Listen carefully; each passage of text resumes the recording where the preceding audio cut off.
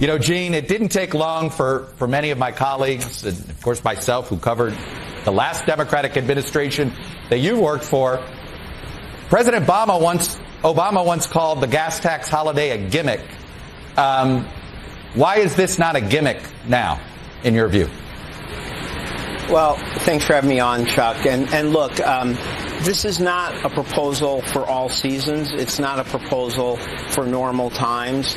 You know, when candidate Obama made that comment, he was responding to a proposal by candidate Clinton. And it was during the financial crisis where that was truly the central issue of our time.